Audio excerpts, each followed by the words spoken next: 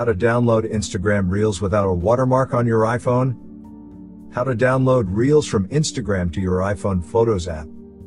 Download the Reposter app from the App Store and open it. Now, open Instagram and go to Reels. Locate the reel you want to download, and at the bottom right corner, tap on the three dots. From the menu, select Copy Link. Now, open the Reposter for Instagram app. The link should have been already pasted automatically. If not, paste it manually. Then tap on Preview Photo or Video. If an ad appears, close it. Now tap on the share icon at the bottom and select Repost to Instagram. Discard the post in your Instagram account and go to the Photos app. The video will be saved there. How to download Reels from Instagram to your iPhone Files app. Download the Reposter app from the App Store and open it. Now open Instagram and go to Reels. Locate the reel you want to download, and at the bottom right corner, tap on the three dots. From the menu, select Copy Link. Now, open the Reposter for Instagram app.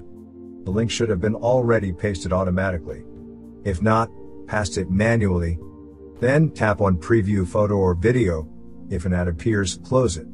Now tap on the share icon at the bottom and select Open in Browser.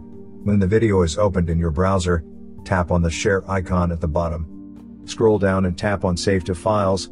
Select the location and tap on Save at the top right corner.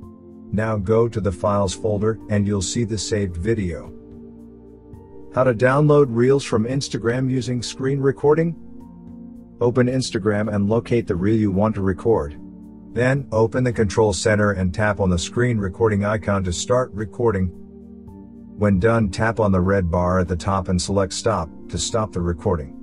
It will be saved in the Photos app. Hopefully, this video provided the information you were looking for. If you're using a Mac computer, we would like to suggest scanning it with Combo Cleaner. It will check your computer for malicious software infections and advertising-supported software. The Disk Cleaner option will scan your computer for app caches, logs, downloaded files, and files still sitting in the trash.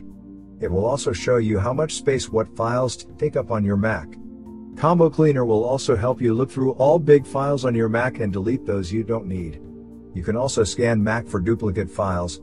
Sometimes you might not know that you have a few copies of the same file.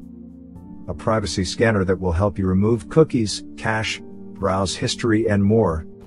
And an app uninstaller that will find all hidden app components and uninstall them for you.